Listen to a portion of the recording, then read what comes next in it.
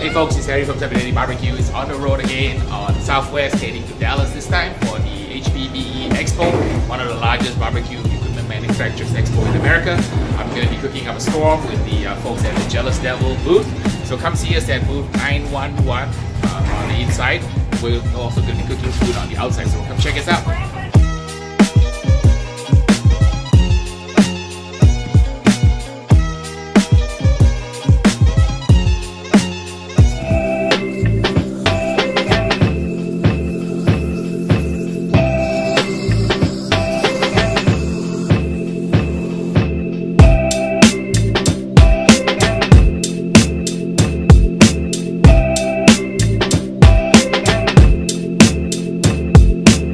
I'm showing Tiger, our social marketing rep, how to do everything, and she's gonna put a little bit of cream cheese, a little bit of a little sausage, smoky here. Take a piece of bacon, wrap it all, and get some little bit of a bacon goodness onto the jalapeno popper here. Slip your daddy rub on it. So right there, man.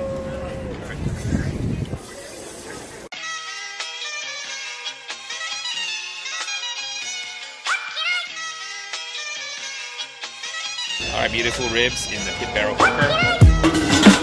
Okay, here the ribs cooked in the pit barrel, absolutely gorgeous. Beautiful bark, nice and tender.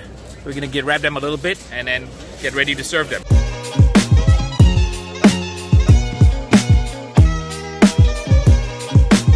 You wanna see my butts? Nice butts.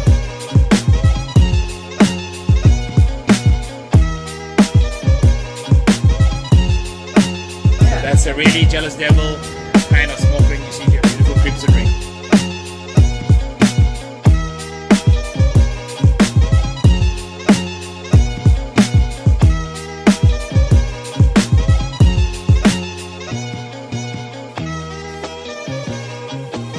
I'm here with Tiger, and Tiger is our rep. You want to describe what you do? I handle Jealous Devil's marketing, social media, and relationships with all of our retailers. And today I'm apparently also learning how to inject brisket from world famous Harry Soo. Everybody on the crew gets a chance to learn how to do a rite of passage. So Tiger, you're gonna get a rite of passage this morning by me showing you how to inject the brisket. We're gonna cook the brisket on this Kamado, insert it, and suck some of the liquid out. And then you gently push the plunger so that all the air comes out. Right. Oh, not so hard. It's okay. Oh no, you got all over you now. Oh my god.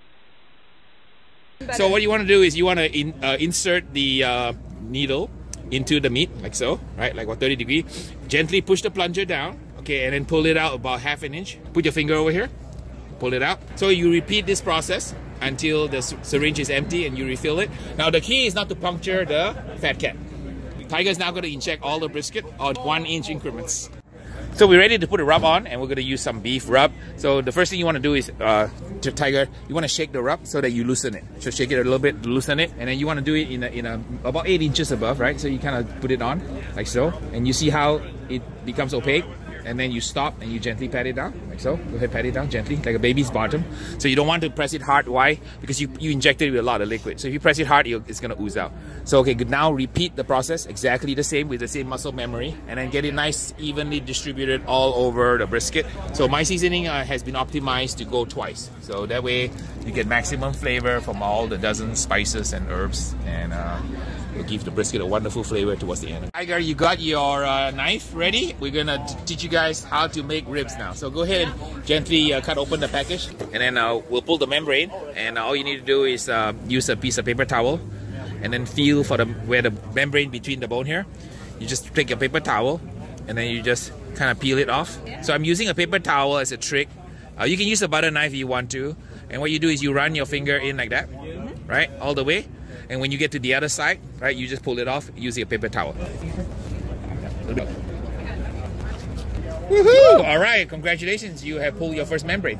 You see many trends goes through the industry, right? In terms of styles of cooking. Don't get too high on the high, don't get too low on the low. Low, there you go. That's right. That's a good advice from an expert. So how do you pick a good rib is that you want the rib, right, to have this beautiful white marbling. Can you see that? So the marbling is where all the flavor is. So these two racks of ribs are really good. So if I were competing, right, the part I would turn into the judges is not this part here. Yeah. This part is too meaty and there's no fat. So I would pick among these two slabs of ribs, right? I would pick this piece here, right here. This would be a winning piece for the judges. This is a insertion point to the pectoralis or the false lean. It's not really good eating, so if you want to kind of maybe run the knife and shave off a little bit here. It's not good eating because it's kind of sinewy. Now you're going to put the all-purpose on this side, just one layer, just a thin layer. And once you get used to it, you can get it one time, and that's okay. All right, let's move on to this one now. Same idea. Okay, here we go. So now we're applying now the chicken rub on the meat side. A lot of teams are winning first place using this combo with all-purpose and chicken. Wonderful. That's absolutely amazing. Test on that one now. Now that we're ready, we can go ahead and put on the hook and hang it. So we're ready to put the hooks on. We're going to cook this on pit barrel. So the way a rib is set up, right? So you have a big end here and a small end. Kind of like on your rib, the upper part of your chest is where the big bones are, and the lower part is where the smaller bones are. So on this pig, this is a left-handed on the chest here. So the bone is on this side, the big ones are here. So you find the second bone here, and then go ahead and try to put a hook through it. Yeah, so you're gonna go kind of like this, so that it hooks up this way. So push it in this way, and now you're ready to hang. So pick it up and see how it looks like. Okay, that's about right, right? Wonderful, like a pro, like two big fish that you caught. Before we put it in, we need to see how hot this thing is, and we touch it, and it feels hot. It's a little bit too hot. So we just have to wait a little while for it to cool down. So it should be basically, you're able to put your touch here about a quarter second. All right, Tiger, we're gonna do a prime rib now, and we've got a beautiful prime rib here. It's a choice prime rib Angus, and this is about how many pounds? I can't see. You can see how many pounds? 16, a little over 16. Okay, 16 pounder, and go ahead and remove it from the packaging carefully with the big knife. There we go, perfecto. Maybe get a paper towel and just kind of towel dry. I guess, yeah, you probably need some more paper towels. And you notice how Tiger carefully put the bag with the liquid into the trash, because this stuff is called the purge, and it's got a lot of pathogens, so you don't want to wash your meat ever in the sink. You just want to towel it dry. And she's gently toweling it dry so that we can begin to work on applying the seasoning. Maybe do a little bit of a light trim on this. We have a little bit of fat on the surface, am I correct? So what I like to do is I like to trim away a little bit of the fat. So I'll let you trim it. So you gently shave it so that get rid of some of the fat. And get down to the meat, because I prefer to have the meat. This is a Baba knife, and the Baba knives are really great knives. So for those Baba knives folks out there who are watching this video, you know that the Baba knives can be used to shave pretty much anything. So you see here, right? This is called silver skin. So the silver skin is underneath the fat, right? So a lot of times we like to trim the silver skin off if you can. So it takes a little bit of a finesse, but if you want to try, you can get some of the silver skin off without getting a lot of the meat off. Yeah, there we go. And you need a sharp knife to do that. Yeah, that's perfect. And John will guide you here. So just pick out the brisket carefully. Fat side down. Yeah, go ahead, plop it on. Yeah. Okay, roll the point so that it fits. Yeah, push it in. Get a little halfway down and then tuck it in, because mind your fingers. All right, perfecto. So here's the pit barrel, and you're going to lift the lid up on the pit barrel, and then just go ahead and hang the meat in the pit barrel. All right, perfect. Let it go, and you're all set. Tiger's gonna inject the ribeye now. So you typically don't inject a rib roast, but today we decided we'll do something special, and that'll just give it even more flavor. Okay, we're gonna apply the beef rub now. Nice seasoning on it. Add it down. All right, we got the hooks on to the entire 16-pound ribeye, and Tiger's got strong arms, and she's going to drop it into the pit barrel. Right here, very carefully. We hung it in the pit barrel, and we're gonna let it smoke and get all happy.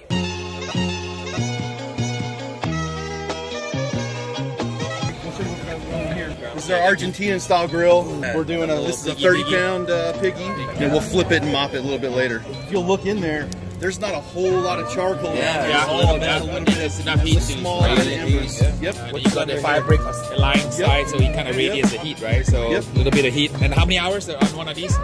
Yesterday we did one, and it took about 4.5 hours. 1.5. Give it a crunch here. Wait, oh, it's bird. Oh, that's hot. Okay, a little nice crunch here.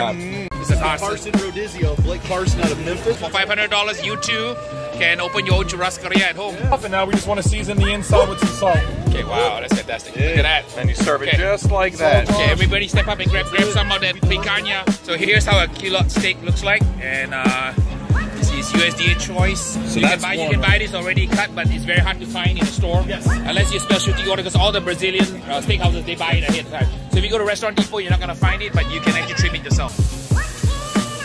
About 100 people at a barbecue.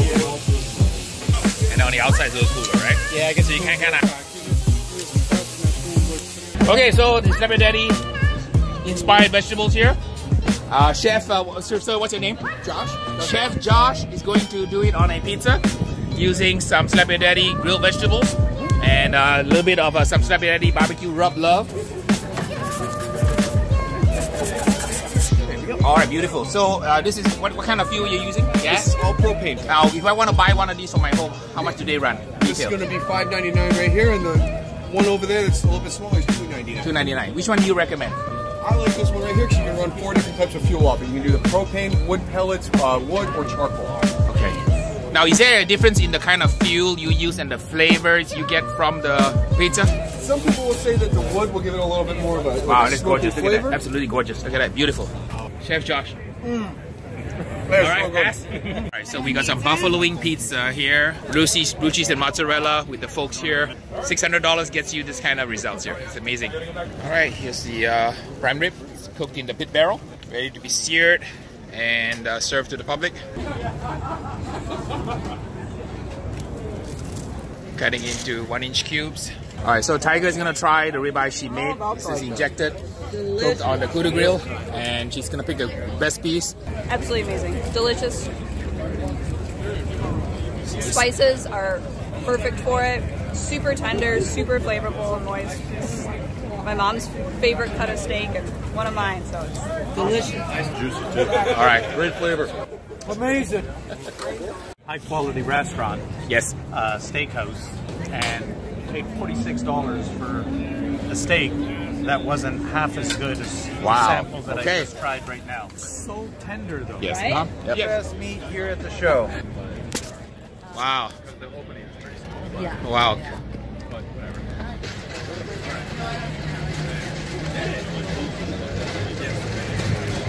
All right, man. Thank you for the show. Woo!